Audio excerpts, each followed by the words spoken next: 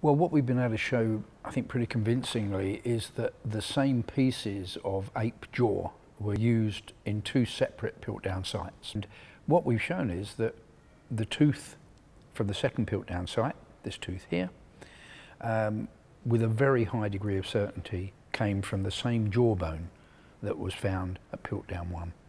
Charles Dawson, who obviously is a main candidate as the hoaxer, he must have had the whole jaw in his possession. He modified it and planted it at Piltdown 1, and then he kept back part of it and modified and planted this molar at the Piltdown 2 site.